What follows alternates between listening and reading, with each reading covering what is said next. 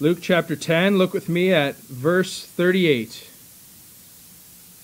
Now it came to pass as they went that he entered into a certain village, and a certain woman named Martha received him into her house. And she had a sister called Mary, which also sat at Jesus' feet and heard his word. But Martha was cumbered about much serving, and came to him and said, Lord, dost thou not care that my sister hath left me to serve alone? Bid her therefore that she help me. And Jesus answered and said unto her, Martha, Martha, thou art careful and troubled about many things, but one thing is needful, and Mary hath chosen that good part, which shall not be taken away from her. So we see here the story of two sisters, Mary and Martha, in this one house. It says in that first verse we talked about there in verse 38 that Martha was the one that received Christ in. And it says in verse 39 that Mary, the sister of Martha, which also there sat at Jesus' feet and heard his word. So it seemed like, at least for a moment in time, that they were both at Jesus' feet. But it's revealed that Martha cumbered about much serving. So she's up and she's down and she's up and she's down.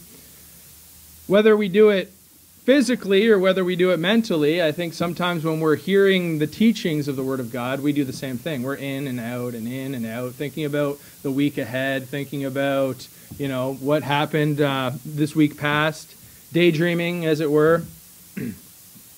But it says here that Mary hath chosen that good part, and her good part there was to sit at Jesus' feet. And verse 39, it says, hear his words, and she heard his word. So she seems focused. She seems attentive to what Christ there is teaching. And as we walk through this teaching, we want to find ourselves in that good part. Attentive, at his feet, hearing his word. Not just today, of course, but all the time. Whenever the word of God's being preached or spoken of, we need to be ready. Go to Matthew chapter 5. We need to be ready to hear as we're abiding beneath the teaching of his word. Follow me to his feet, we'll talk about today. Last week, we were following Christ to the common people, which is where he began his ministry. But now in Matthew chapter 5 and 6 and 7, we find one of Jesus' lengthiest and perhaps even most famous sermons, known as the Sermon on the Mount. And we'll just walk through this and get some of that teaching as we abide at Christ's feet. Try to be attentive, try to hear, not necessarily what I'm saying today, but let's hear the word of God. Look there in Matthew chapter 5. It says, and seeing the multitudes, he went up into a mountain. And when he was set, his disciples came unto him, and he opened his mouth and taught them, saying, and the sermon begins. So we saw that as he went about healing the sick and those that were possessed with the devils, he accumulated a big multitude. A big following came from those that were cast away by the general populace, or they were average at best. Just your general folks. The poor, the Bible talks about them in other places, though not all of them were necessarily poor, middle class perhaps, just the general people. Great multitudes, the previous chapter, verse 25 says, came from Galilee and from Decapolis and from Jerusalem and from Judea and from beyond Jordan to hear. Now, verse 1 of chapter 5, Jesus sees the multitudes and his response is, went up into a mountain. So what I think is happening here is essentially he's thronged by such a massive group of people that he's been healing and taking care for and loving and preaching the gospel to and all of these things that Christ would do in his ministry. But he sees them and he leaves up into a mountain, I believe is what happened. Because it says here, and when he was set, his disciples came unto him. And now it says, and he opened his mouth and taught them, saying. So I believe what's happening here is that he fled from the multitudes up into a mountain, got set and ready for what he was about to preach unto his disciples. It says the disciples came and he taught them, with an open mouth. So I believe that this is primarily a teaching to the disciples. What likely would have happened is that the multitudes kind of found him and continued to throng him sort of as the sermon was going on. But initially, and in the context of what we're learning about here, it's a teaching to disciples. So if you want to be a fisher of men, you got to follow Christ. And I believe what we're learning about in these next 5 chapters, or 3 chapters, is following Christ to his feet to learn from his teaching in particular, because this is exactly what the context is revealing to us. Look at verse 2. And taught them. So following Christ involves being taught and instructed by Christ. Amen? So this is what we want to get out of here. So let's just walk through some of the teachings that Christ is trying to highlight. Remember, this is immediately after he talked to his disciples and said, follow me, as he was picking them, and he showed them how he ministers to the people. Now he's furthermore saying, follow me and learn something here. Verse 3, it said, blessed are the poor in spirit, for theirs is the kingdom of heaven. Blessed are they that mourn, for they shall be comforted. Blessed are the meek, for they shall inherit the earth. Blessed are they which do hunger and thirst after righteousness, for they shall be filled. Blessed are the merciful, for they shall obtain mercy. Blessed are the pure in heart, for they shall see God. Blessed are the peacemakers, for they shall be called the children of God. Here a teaching is what it takes to be blessed. Not how you get blessed, but what is the classification, or what is the characteristic of those that in fact are blessed. Here they're poor in spirit. In other words, they always need more spiritual nourishments. Are we there? They are mourning. In other words, they're not always rejoicing and celebrating, but often they're mourning. Quite often that could be for the spiritual needs that are around you and whatnot. Theirs is the kingdom of God, the poor, and they shall be comforted, those that mourn. Blessed are the meek. In other words, those that are strong, but they're not loud. They're not boisterous in their strength. Rather, though meekness is not weakness, meekness is when you have strength, but you reserve it for a particular time in a place. You're blessed if you're somebody like that. Hungering and thirsting after righteousness, and always trying to walk and talk and act and behave more like Christ would have you to behave. You're blessed if that's you. The merciful, the pure in heart, the peacemakers, called the children of God, and blessed in that. If you continue on in verse 10, it says, blessed are they which are persecuted for righteousness' sake, for theirs is the kingdom of heaven. Blessed are ye when men shall revile you and persecute you, and shall say all manner of evil against you falsely for my sake. In other words, when you're persecuted because you're behaving right and righteously, that's a blessed position to be in. Yours is the kingdom of heaven, Christ here says. Blessed are you when men shall revile you and persecute you. But look what it says. Falsely, when you are spoken evil against falsely for the name of Christ. In other words, if somebody talks bad about you because you've done something wrong, you're not blessed in that. Of course, that you had it coming. But if somebody speaks evil against you and it's false, you're blessed in that position. And for the name of Christ's sake, even more so. Rejoice, verse 12 says. And I know it's hard to do. Rejoice and be exceeding glad, for great is your reward in heaven. For so persecuted they the prophets which were before you. So now he's telling his disciples, hey, people are going to revile you, hate you, persecute you for my name's sake, but hey, you're in good company.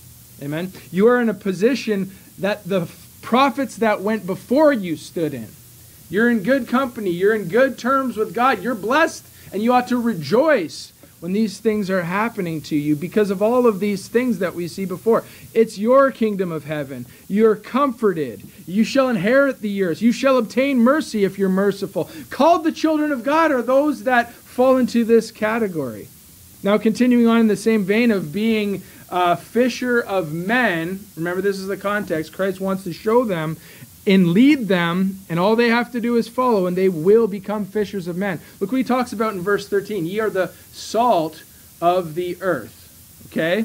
So what is salt? Well, it gives flavor, right? You can take something that's bland and add salt, and it tastes a little bit better, doesn't it? It brings out flavor. Salt's also a preservative. All these different things you can look at in the study of what salt is. And in fact, at this time, and there may come a time in the future, salt was one of the most pricey commodities that existed. Why? Because you could use it for all sorts of things. You could use it for healing. You could use it for preservation. You could use it for flavor. It was a very rich commodity, salt. If you think about it, what good is a clump of gold if money faileth, all right? It doesn't really matter a whole lot, but salt has so many uses. And he says here, ye are the salt of the earth, good for worlds of things and different methods and different things you can use salt for. It says this, but if the salt have lost his savor, wherewith shall it be salted? It is thenceforth good for nothing, but to be cast out and to be trodden under the foot of men. While there's so many uses for salt, if it loses its flavor, if it goes stale, if it's no good anymore, it's no better than the sand that you're walking on.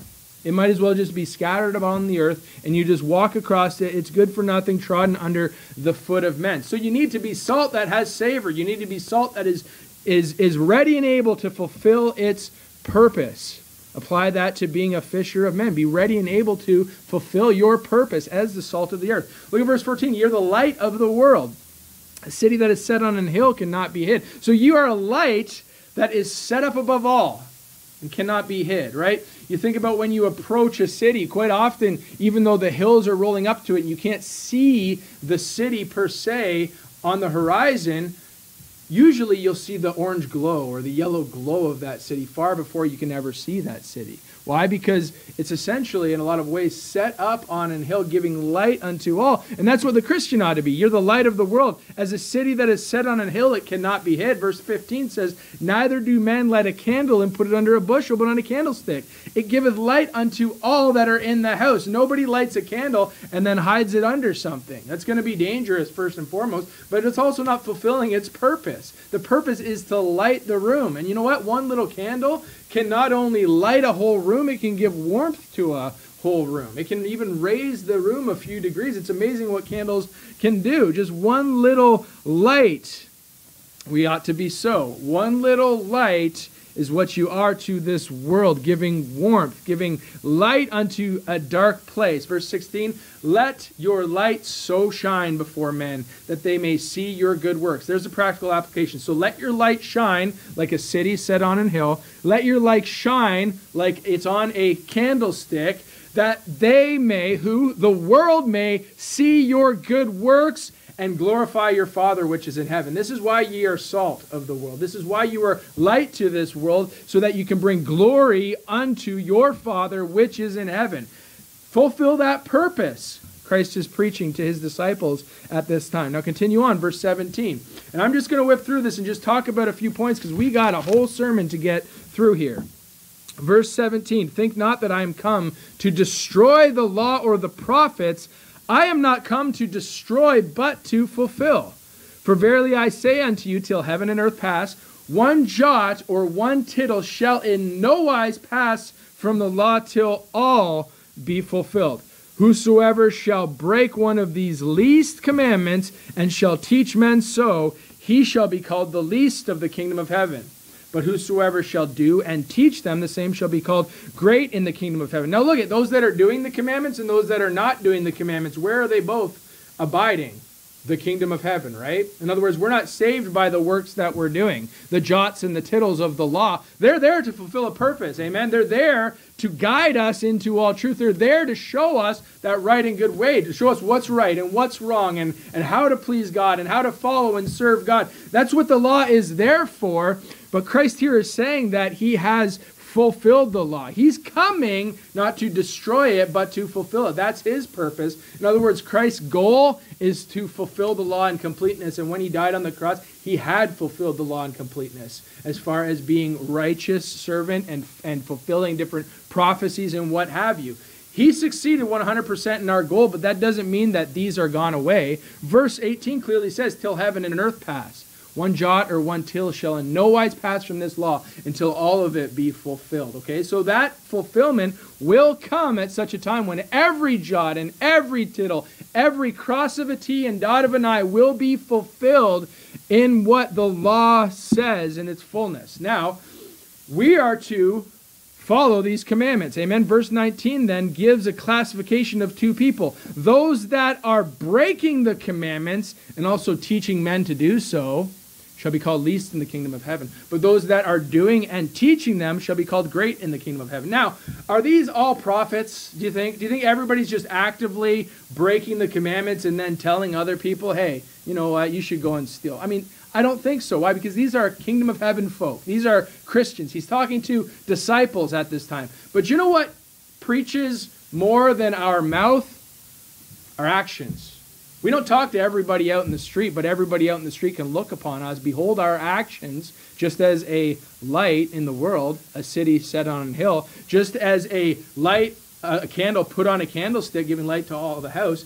Your light shining before men can show people the light, the way, the truth, what's righteous, or it can also be a dimness in the world, can it? People can see you as a light of the world and be like, you know what? I don't want to be anything like these Christians. They're rotten people. They're good for nothing. They break all of their own commandments. What in the world? And you don't even have to speak to teach men to do so. They simply look at somebody who says they are righteous, says they're a believer in Christ, and they see your example, and they'll follow after it. Your children will follow after your example. People that are younger than you will follow after your example. Your co-workers, your family members, your loved ones will all follow after your example. And in doing wrong, breaking commandments, sometimes you don't even have to say a word. You're teaching men to do so. And the Bible says you'll be least in the kingdom of heaven as a result. But look at this. Whosoever shall, I love this, do and teach them, you'll be called great in the kingdom of heaven. You need to do and you need to teach. In other words, you can't have one or the other. You can't be teaching people but not doing. You'll be a hypocrite. You ought not be doing but not teaching. You're simply somebody that's put their light under a bushel, hid it under a bed, right? We need to be both doing righteousness, following the commands of God, and also teaching others. Be seen of others when you do right, not to gain glory, but to glorify God. Show people the right example, and that right and good way is the goal here, and that's what he's saying to his disciples. You want to be a fisher of man? Don't be a hypocrite. Do and teach. You want to catch men from this day henceforth? Be that light of the world. Be that city set on a hill that cannot be hid. And be a good example as you're doing that. Verse 20 says, For I say unto you that except your righteousness shall exceed the righteousness of the scribes and Pharisees, ye shall in no case enter into the kingdom of heaven. Here he's just giving an example of the scribes and Pharisees who outwardly looked like they were a great example unto the public, but they, of course, weren't, because inwardly they were dead men's bones. But he's just highlighting that, hey, if you don't have a righteousness like that, what can you even hope to achieve here as a believer? In other words, they're unbelievers and they're living a certain way. You as a believer ought to have a higher standard and have a higher appeal to the unbelievers that look upon you. You ought to be a bright light shining in dark places. Verse 21 of Matthew chapter 5, Ye have heard that it was said by them of old time, Thou shalt not kill, and whosoever shall kill shall be in danger of the judgment. Here Christ is going to talk about the, Ye have heard that it hath been said, and now what I say. So he's just going to keep highlighting this in various different ways. They said, I think the transition was the Pharisees here, they've taken the law and they've bent it to their own self-righteous ways. Some of these are good commandments. Thou shalt not kill. That's clearly one of the commandments, isn't it? And that's true. Thou shalt not do no murder. He says in Exodus chapter 20 and verse 13, Thou shalt not kill. He says in Matthew chapter 19 verse 18, do no murder, when he reiterates that command. But Christ takes it to another level when he says in verse 22, But I say unto you. So it's one thing to just kill nobody. And for a lot of us, I think that's pretty easy. I mean, I don't generally find myself tempted to murder people. I've been mad at people, but this is what Christ is dealing with now. Is it enough to just keep the law, don't commit adultery? Is it enough to just keep the law, don't murder, right? And then we're like, okay, good, we're righteous. Or is there something more to the teaching of the jots and tittles of the Old Testament? Christ here is going to say, hey, there's something more to it. But I say unto you, verse 22, that whosoever is angry with his brother without a cause shall be in danger of the judgment. Whosoever shall say to his brother, Raka, shall be in danger of the council. But whosoever shall say, Thou fool, shall be in danger of hellfire. Therefore, and he continues on. Now, what is he saying here? He's saying it's one thing to say, hey, I don't kill my brother, so I'm a pretty good person. But Christ is bringing it to a spiritual truth and a deeper understanding of what he's trying to say here. And he says, hey, if you're angry with your brother, you're in danger of being judged. He says, if you say to your brother raka, or just like a curse unto them, you're in danger of the council. If you say thou fool, in other words, call your brother an idiot or a fool or you're a dummy, what is wrong with you? You're in danger of hellfire. The judgment and wrath of God coming upon you, not your eternal soul, of course, but certainly the fullness of his anger when he sees brethren attacking people like that. So Christ's higher way then in verse 23 continues. He says, therefore, if thou bring thy gift to the altar, and there rememberest that thy brother hath aught against thee, leave there thy gift before the altar, go thy way, first be reconciled to thy brother, then come and offer thy gift. He's saying that if I remember as I'm coming to do service, as I'm coming to do sacrifice, as I'm coming to leave a gift before the altar, if I remember that a brother of mine, another believer, has something against me, maybe I've done something, maybe I didn't do something, but he's offended by me, I should leave my gift and go try to be reconciled with him. In other words, it's more important than being religious, following the jots and tittles, is our relationship one with another. And Christians have forgotten that, haven't we? We've forgotten the fact that we are to be one body and we are to be serving one God, one faith, one Lord, one baptism, united in that common belief. And yet, we fight amongst each other more than anybody else. We're one of the worst groups for infighting and bickering and brawling and railing on each other. And Christ here is saying, if you call your brother an idiot, hellfire's coming. I'm angry at that. I'm going to come down in the fullness of my anger upon you for that unrighteous attitude. Calling another Christian a fool, an idiot, right? It's unbecoming. Not only that, it's more important than just your jots and your tittles and your little offering and sacrifice that you bring unto me. Go be reconciled unto your brother, Christ is saying here. And all of this is, again, highlighting how we ought to behave as fishers of men before Christ. Now, he says, verse 25, agree with thine adversary quickly whilst thou art in the way with him, lest at any time the adversary deliver thee to the judge, and the judge deliver thee to the officer, and thou be cast into prison. Verily I say unto you, thou shalt by no means come out thence till thou hast paid the uttermost farthing. Do you know what he's saying? Let some things slide. Agree with your adversary quickly, otherwise you're going to find yourself before the judge, before the officer, cast into prison. A whole world of hurt and troubles can come because you just didn't agree with your adversary. You know what that's saying? We ought not to just have this attitude where we're always right, and I got to make sure everybody knows that I'm always right, and I always have to just let some things slide. Okay, is that really worth fighting for? Is that really worth, dying on that hill? Is it worth going to the judge, the officer, cast into prison, all these things that can come just because I didn't let something slide, a little disagreement between brothers? No, it's usually not worth letting it go. Verse 27, it says, ye have heard that it was said in them in old time, thou shalt not commit adultery. So, just not committing adultery on your wife, is that such a challenging command? A lot of people have no problems with that. They don't struggle with that, right? Right? In a certain circumstance, men could find themselves in that, but generally most people aren't always in circumstances where adultery can happen. What am I saying? People don't just trip and fall into adultery. 99% of the time, it doesn't happen that way. And so he's saying, hey, you can keep that letter of the law. You don't commit adultery.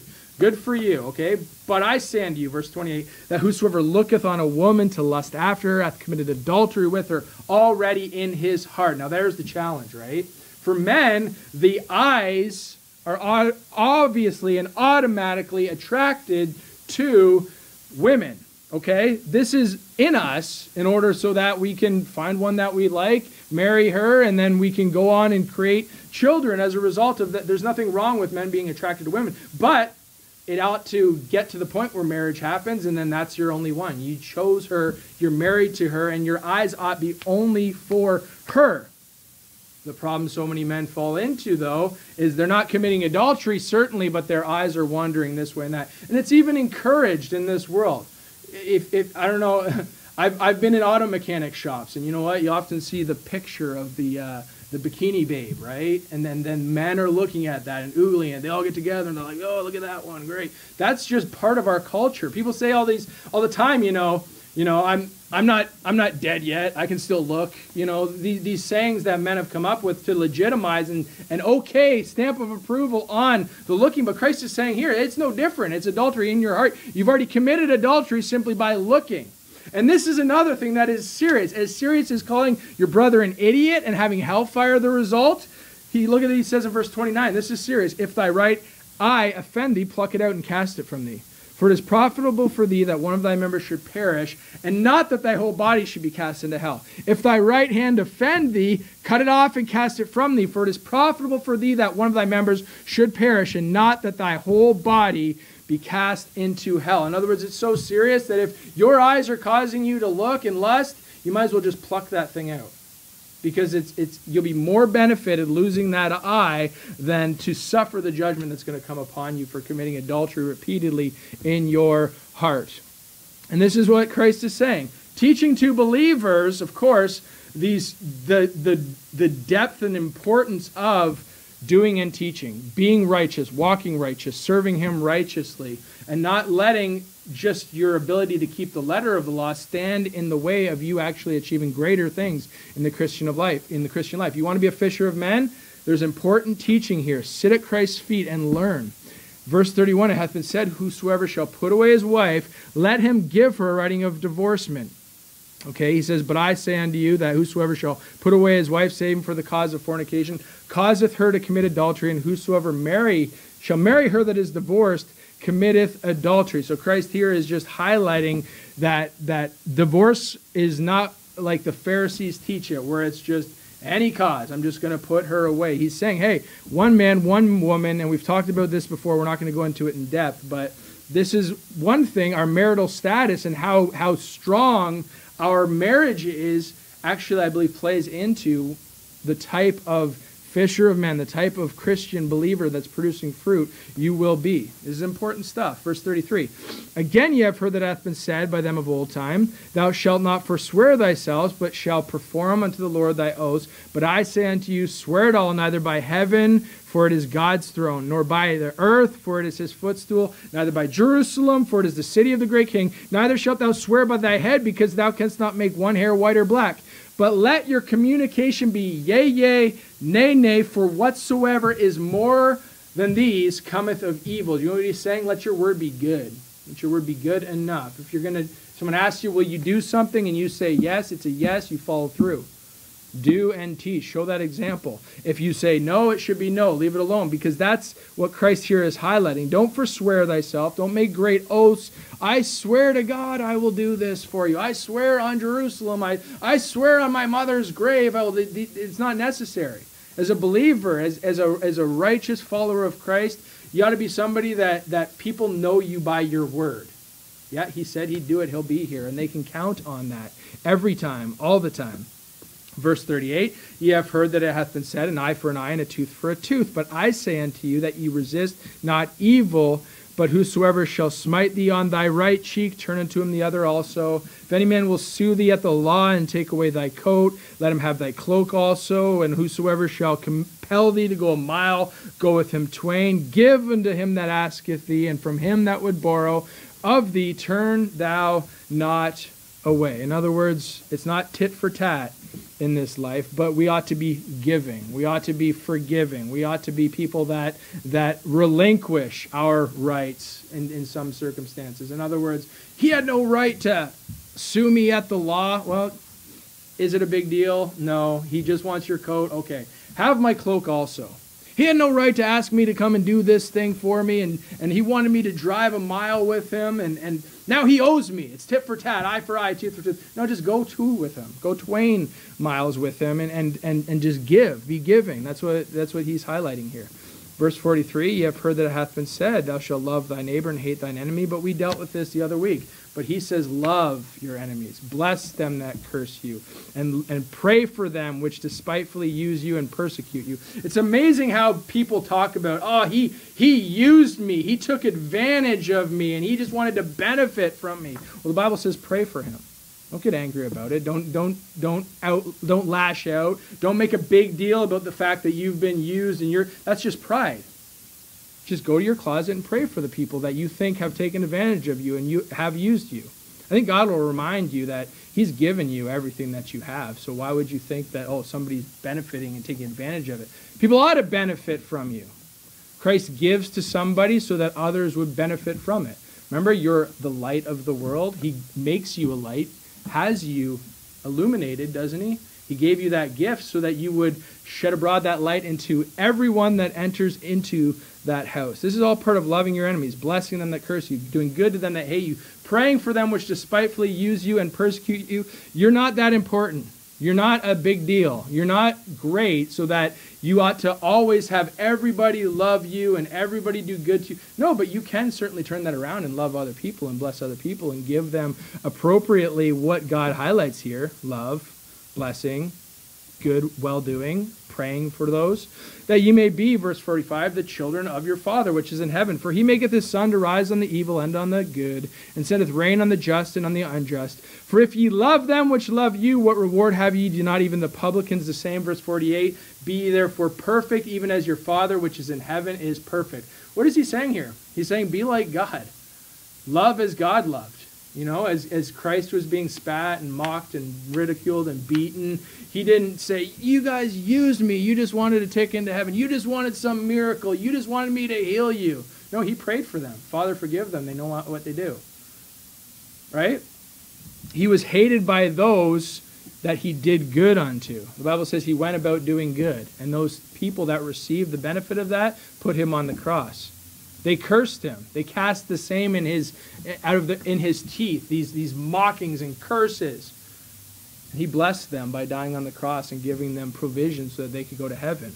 Be as your Father which is in heaven is perfect. And the perfect example that we have of the Father which is in heaven is his Christ child that came and walked down here before us and set us an example. And it's the same Christ that we are now sitting at his feet and being taught of, learning from.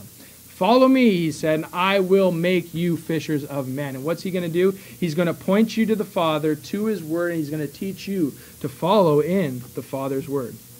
Continuing on, verse 1 of chapter 6, take heed that ye do not your alms before men to be seen of them.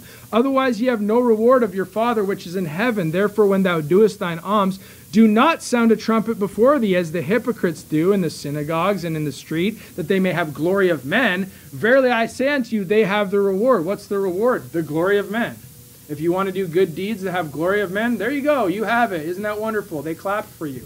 Those same people that will glorify you for your good works, next they might hate you, just so you know. It doesn't always just stay that way. And so there's your reward. If you wanted a reward that lasted for 20 minutes, you know, I say this sometimes at work, you're only as good as your last success. In other words, I come to work, I do a really good job. They're like, that's great. If I come to work the next day and stink, all of those good things that I did were forgotten because today I stunk at my job, right? So that's what we got to remember too, is the same case. If you want glory of men, you can have it. There's your reward. But, verse 3, it says, when thou doest thine alms, or thy giving, let not thy left hand know what thy right hand doeth, that thy alms may be in what? Secret. That thy Father which seeth in secret himself shall reward thee openly. I would rather have the reward of the Father than have accolades from hundreds of men. Okay? Because that reward openly given of the Father, you know that it's done righteously. You know that it serves the right purpose. You know that it's the measure of what you have done. You're not getting, accolades that you didn't deserve. You're not getting things that would puff you up. You're not having people being nice to you and rejoicing over you simply because you've done right unto them. But Father justly gives, and if you go to him in secret, performing your alms in secret, he will reward thee openly. In other words, anything good that we do for God, just be humble about it. It's not like when the offering box goes around, you putting your money in, your giving, your alms is not being done in secret. You're not letting your left hand know what their right hand doeth. You know what that means? That means you take and you kind of just give. You do it subtly, you do it quietly.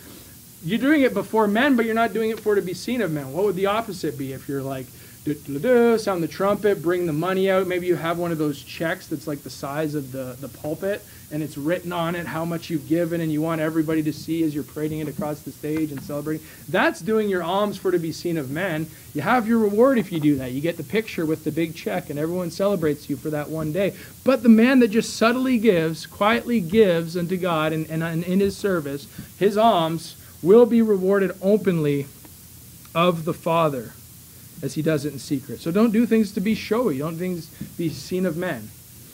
And when, verse 5, thou prayest, be not as the hypocrites are, for they love to pray standing in the synagogues and the corners of the streets, that they may be seen of men. Do you see a theme here? When you're doing your alms, do it in secret. When you're praying, do it in secret, not to be seen of men. Verse 6, but when thou prayest, enter into thy closet, and when thou hast shut the door, pray to thy Father which is in secret. Thy Father which seeth in secret shall reward thee openly. In other words, the giving, the praying, and what you do in service unto God, when you do it quietly, God will reward thee openly. When ye pray, verse 7, use not vain repetitions as the heathen do, for they think that they shall be heard for their much speaking. If you're doing repetitions, you've either memorized it or you've got it written down.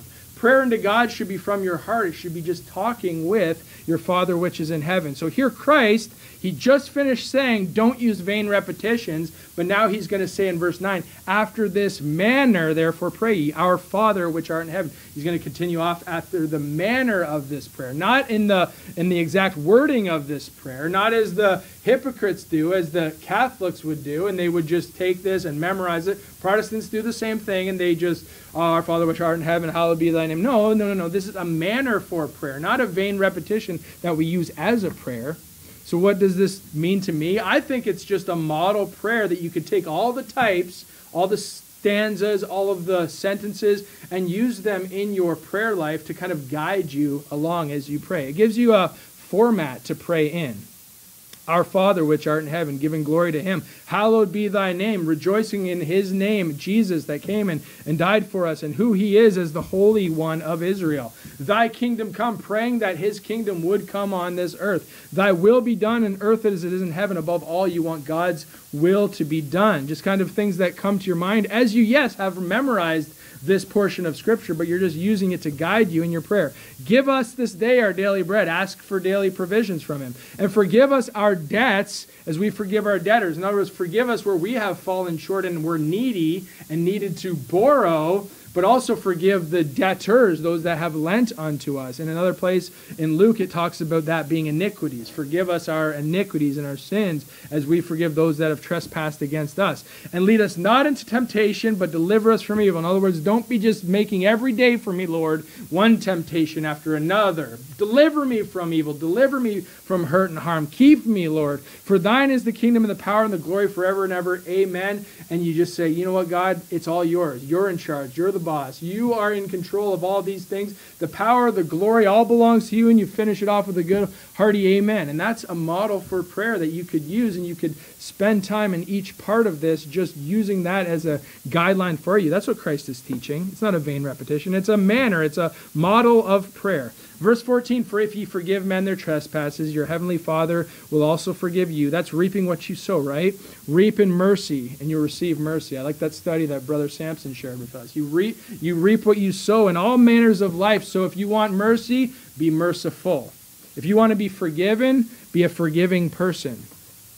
But if you forgive not men their trespasses, neither will your Father forgive your trespasses. Verse 16, moreover, when ye fast... Now, what do you think he's going to talk about here? Don't do it publicly. Don't do it to be seen of men. Don't do it in order to have reward of men. Be not as the hypocrites of a sad countenance, for they disfigure their faces that they may appear unto men to fast. Verily I say unto you, they have the reward. When you're fasting, it's because you are really in contrition of spirit. You really want to get hold of God. You want more power. You want a more direct line to God. You're afflicting yourself in order to have access to God.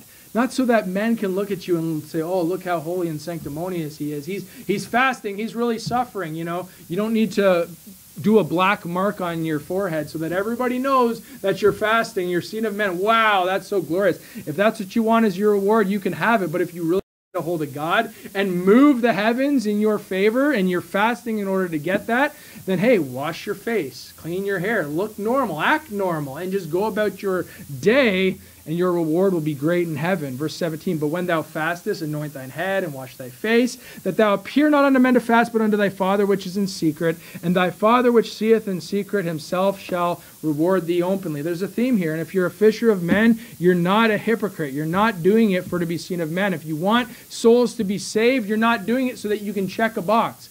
I know that we do that to motivate ourselves to do greater works and to do more things. But if I ever thought that this was turning into some sort of woohoo checklist, being seen of men and rejoicing in all the wonderful works that we are done because our numbers are going up and up and up, then I would just stop counting. Because we're not doing whatever we do to be seen of men. We're doing it to be seen of God in secret, so we can be rewarded openly. Verse 19, lay not up for yourself treasures upon earth, where moth and rust doth corrupt, and where thieves break through and steal. But lay up for yourselves treasures in heaven, where neither moth nor rust doth corrupt, and where thieves do not break through or steal. For where your treasure is, there will your heart be also. In other words, lay up eternal rewards by doing righteous deeds that are spiritually significant. And that's where your heart is, and that's where your treasure would be. Where is your treasure? There your heart is also. Verse 22, the light of the body is the eye. Therefore, if thine eye be single, thy body shall be full of light. But if thine eye be evil, thy whole body shall be full of darkness. If therefore the light that is in thee be darkness, how great is that darkness? And that's a result of hypocrisy. That's the result of doing light, doing good to be seen of men, and then the light, the good that is in you, if that's just a dark thing, if that's just hypocrisy, if that's just you trying to have glory of men, how dark is that? That's the darkest of dark, is those that would appear righteous on the outside, but inwardly they're full of dead men. Both inwardly they are dark, and they're doing it for the wrong purpose. That's what I see. The light of the body is the eye. If thine eye be single, thy whole body shall be full of light. If you're focused on what? Laying up treasures in heaven, doing things to benefit heaven and not benefit yourself. But again, if you're doing it for the wrong purpose, if you're doing it to benefit yourself and have glory of this earth, that's a dark thing. That's not a righteous or a right thing. Verse 24, no man can serve two masters, for either he will hate the one and love the other, or else he will hold to the one and despise the other. You cannot serve God and mammon. Therefore I say unto you, take no thought for your life, what ye shall eat or what ye shall drink, nor yet for your body what ye shall put on. Is not the life more than meat, and the body than raiment? Behold the fowls of the air, how they sow not, neither do they reap, nor gather into barns, yet your heavenly Father feedeth them. Are ye not much better than they? He's highlighting having faith in God. You can't serve two masters. You can't be trying to serve yourself and serve the kingdom of this world and also being servitude unto God. You got to choose. Are you going to serve God or are you going to serve mammon? Choose you this day whom you will serve. And he's saying, look, if you choose to serve me, I'll care for you like the sparrows. They're not sowing and reaping, these fowls. They're not gathering into barns and caring for treasures on this earth. And you're much better than them, and I care for them. He's saying, I will feed you. Which of you by taking thought can add 1 cubit unto your stature? Can you make yourself taller? Can you make yourself shorter? Can you do miracles like that? No. So then why are you taking thought for your raiment? Verse 28. Consider the lilies of the field, how they grow. They toil not, neither do they spin. And yet I say unto you that Solomon in all his glory was not arrayed like unto one of these. In other words, the littlest things in this world God cares for like we can't even understand. We look at Solomon and we're like, wow, look, he's blessed God. And God's like, you know what? I care for these lilies more than I ever cared for Solomon. And yet you see that and you see this and you don't understand why I can't take care of you. God is promising provision, but what does it take to receive that provision? Verse 30, wherefore if God so clothe the grass of the field, which today is and tomorrow is cast into the oven, shall he not much more clothe you, O ye little of faith? If you have faith, God will provide for you and care for those things. Don't be worrying about all of these things. Don't be worrying about gathering to yourself treasures on earth. Have faith in God and let him care for you. Therefore, verse 31, take no thought, saying, what shall we eat, or what shall we drink, or wherewithal shall we be clothed? You know what? We're entering a day and time that if things happen the way our imaginations tend to run, or the way, the doomsday, prognosticators say it's going to happen, we may find ourselves in a scenario where we're wondering, what are we going to eat? We're wondering what we're going to drink. We're wondering how we're going to be clothed because things are just so bad. Depressions and recessions are nothing new. In our generation, those of us that are sitting here today in this country, we haven't seen something like that, but our grandparents certainly did. Our grandparents' generation saw 2 wars and 2 depressions, and we've never experienced that. But you know what? They went through times where they were probably wondering to themselves, what are we going to eat? What are we going to wear? What are we going to put on? If they had faith in God, there would be no worries whatsoever. He's caring for even the grass of the field. He will care for you if you have faith. Okay? For all these things do the Gentiles seek, for your heavenly Father knoweth that ye have need of all these things. But seek ye first the kingdom of God and his righteousness, and all these things shall be added unto you. In other words, seek first the kingdom. Seek first God's glory. Seek first what's benefiting him and his righteousness, which comes from the jots and the tittles and following the law, and all these things shall be added unto you. In other words, if you're living righteously and you have faith, God will take care of you. Take no thought for tomorrow shall take thought for the things of itself, sufficient to the day of the evil thereof. In verse 1 of chapter 7, judge not that ye be not judged, for with what judgment ye judge, ye shall be judged, and with what measure ye mete, it shall be measured unto you again. Okay? Just a little bit of a kickback to what we talked about in Luke chapter 10. How many of us are like Martha right now? As we're reading through the Bible, as our brain's in and out, is our focus here and there? Are we cumbered about with much busyness? No one's gotten up and left and went about to serve or do anything like that, but certainly our minds can do that as Christ is teaching really important things to us here. He continues on, he says, judge not that ye be not judged. For with what judgment ye judge, ye shall be judged, and with what measure ye mete, it shall be measured unto you again. And why beholdest thou the mote that is in thy brother's eye, but considerest not the beam that is in thine own eye? So this is a matter that is brought up by a lot of people where they just say, judge not, judge not, judge not. In other words, never condemn me if I'm doing something wrong biblically. But Christ here is saying that with what judgment ye judge, ye shall be judged. So what is he talking about? Well, he just talked about doing and teaching. So not being a hypocrite. And that's been a highlight of what he's talking about throughout these first 2 chapters that we looked at. Not being a hypocrite, doing what you're saying, following through, being a righteous person. And if you're judging, then don't be beholding a little mote or a little speck that is in your brother's eye while you have a giant beam in your own eye. Can you imagine somebody coming to somebody with a huge log hanging out of their eye and being like, hang on, you got a little something there in your eye? It would be like, this is crazy. What is he talking about? How is he going to cast out that little mote in my eye when he's got this? Well, what God is saying here is that you're a hypocrite. If you have this giant sin in your life, but you're looking around at everybody else trying to pick on their little measly sins. And if you're going to judge people that way, then don't be surprised when God measures unto you that same judgment back.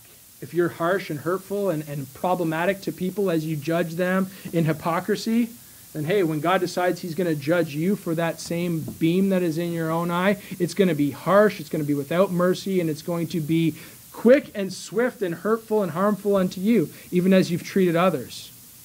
Verse 4, how wilt thou say to thy brother, let me pull out the mote out of thine eye, and behold, a beam is in thine own eye. Now watch this. Thou hypocrite, first cast out the beam out of thine own eye. In other words, first deal with your own house. First deal with your own sin. First deal with your own problems and your own shortcomings and your own transgressions against the holy God. Then thou shalt see clearly to cast out the mote out of thy brother's eye. In other words, if you're judging a mote in somebody's eye, there ought to be nothing similar to that in your own eye and in your own life. If you're judging somebody for such and such a sin, trying to help them even, trying to point out their faults, trying to judge them, You better make sure your life is clean, because God will turn that judgment back on you. And how you judge is just as important as the judgment that is made. People will just say, I'm just judging righteously, but they're doing it mean and cruel and vindictive, and not to benefit somebody or to help a brother out and get them back on the right path. No, they're doing it to hurt and shame and harm and demean somebody and bully them. Just don't be surprised when that same judgment comes upon you, thou hypocrite, Christ here says.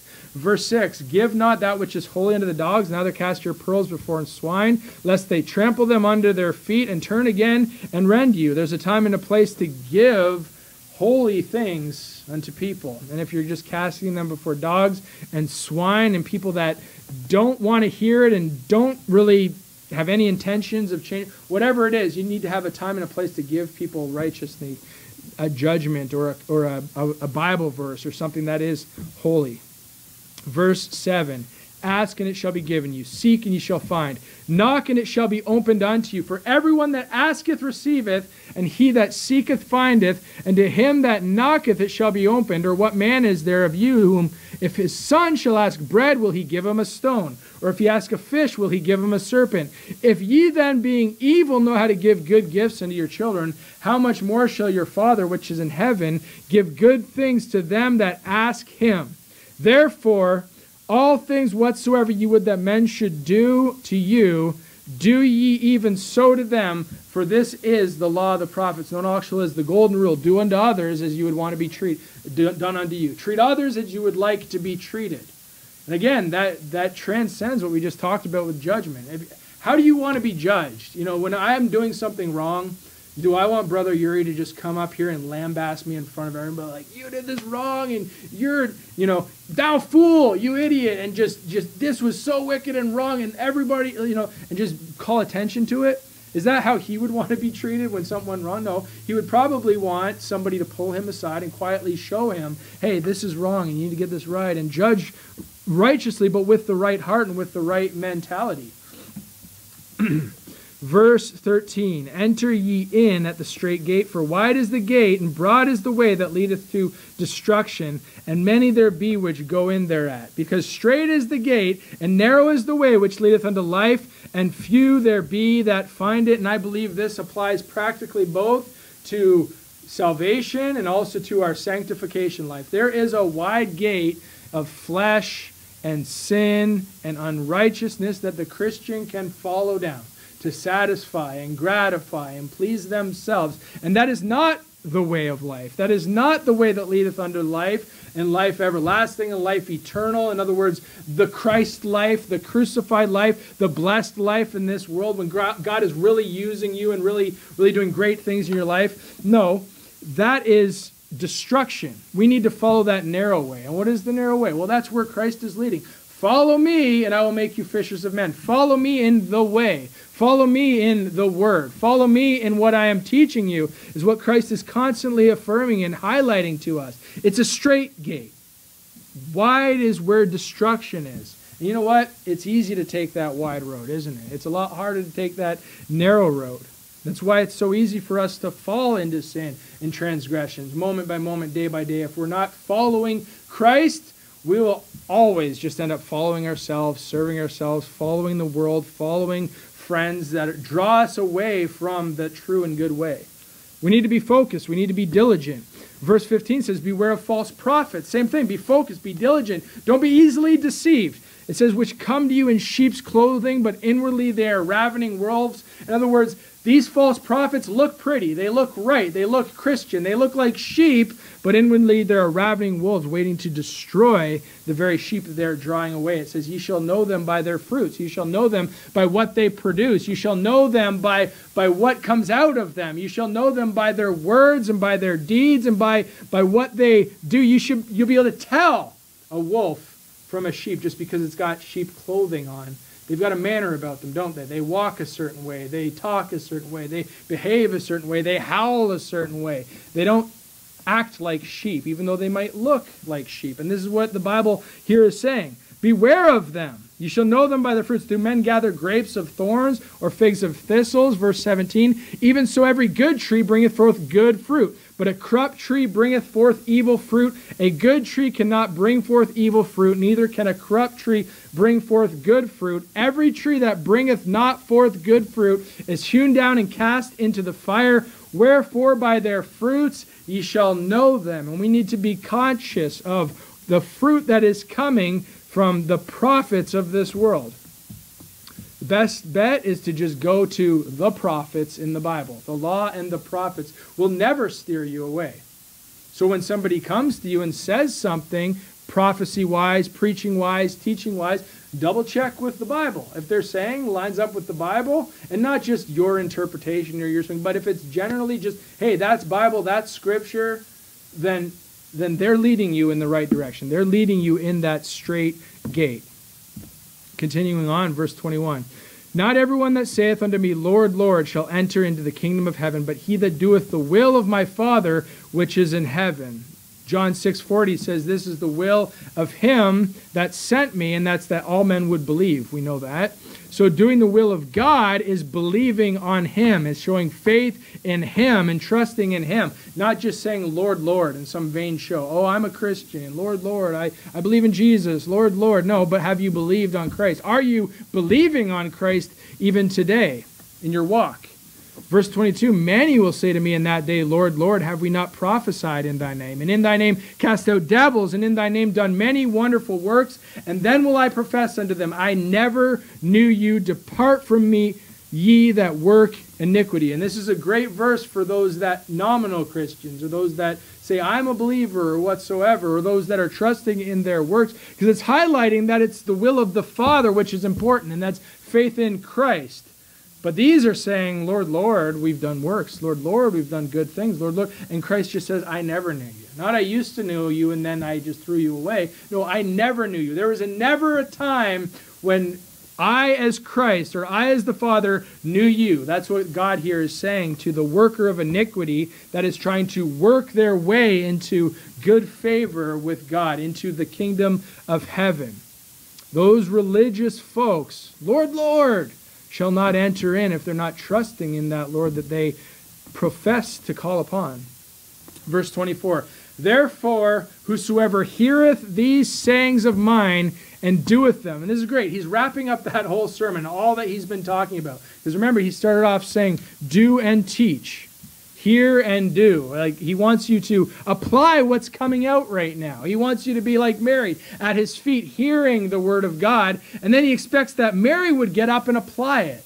Not like Martha does, where she's not really hearing the word of God. She's distracted, but she's cumbered about with much busyness and much works and much, serving, but she missed the mark. Christ here says, therefore, whosoever shall hear these sayings of mine and doeth them, I will liken him unto a wise man. You want to be a wise man, a wise woman today? Hear the sayings and do them. Hear them and do them. Hear them and do them. And you'll be likened unto a wise man which built his house upon a rock. The rain descended, the floods came, and the winds blew and beat upon that house. Trouble entered into their life, and it fell not, for it was founded upon a rock. That rock was Christ. The Bible says in many places, found your life. Place your life, place your trust, place everything you do on him, and you will not be moved. Verse 26, and everyone that heareth these sayings of mine and doeth them not shall be likened unto the foolish man, which built his house upon sand, and the rain descended, and the floods came, and the winds blew, and beat upon that house, and it fell, and great was the fall of it. What is Christ saying? Do it. What I'm saying, what I'm teaching, just do it. Just obey. Hear these sayings and do them. You'll be likened unto a wise man, and you shall not fall. It fell not, for it was founded upon a rock. And that's how he finishes that whole teaching. That's how he finishes that whole sermon that he had said. Is basically, you've heard what I've said. You've heard the word. Now do it. Get up and go and do it. Follow me in this area. Follow Jesus. Learn from the word. Learn from his authority. Be taught of him. That's another step in being a fisher of men. Verse 28, and it came to pass when Jesus had ended these sayings, the people were astonished at his doctrine. it's astonishing, the words that come from Christ. And obviously we just ripped through this as fast as we can and just talked about minor points. Perhaps when Christ presented this, it was much longer. Maybe he dealt with each of these topics a little bit more specifically. But it says here that the people were astonished at his doctrine. I think even as you read through this, you saw a little bit of the transition. When we got into chapter 7, he started talking about the wide gate and the straight gate. He started talking about doing the will of the Father, believing on him. Because I think what happened, like I said, is it was disciples learning, and then all of these people, the multitudes, started to show up and started to hear the latter parts of this message that Christ was setting forth, and they were astonished at his doctrine. But believers ought not be astonished. They ought to hear his doctrine and say, wow, that is good, that is right. Even if they don't necessarily get everything he's saying, they should say, I want to follow him, I want to believe his words, I want to trust his words. And why were they astonished? The Bible gives us the answer in verse 29. For he taught them as one having authority and not as the scribes. He taught with the authority given unto him from the Father. He taught righteousness with authority. And that's what you're going to get from the Word of God. We need to follow Christ in faith, believing him, trusting him. We need to follow him in righteousness, and whatever he says, simply do it. And we need to follow him as the highest authority in our lives in all matters of faith and practice and things that we do in our life. Be taught of Christ. He says, follow me and I will make you fishers of men. Follow me and be taught. Follow me to my feet. Hear the word and do the word is what Christ is trying to highlight unto us. And we ought to always be students. You're never going to get to a point where you've heard enough Bible, learned enough doctrine, understand enough spiritual truths. You will always have something more that you can learn from Christ as the highest authority in your life. Go to the Word of God and allow him to teach you if you want to be a fisher of men. Amen? Thank you, Father, for your word and the vast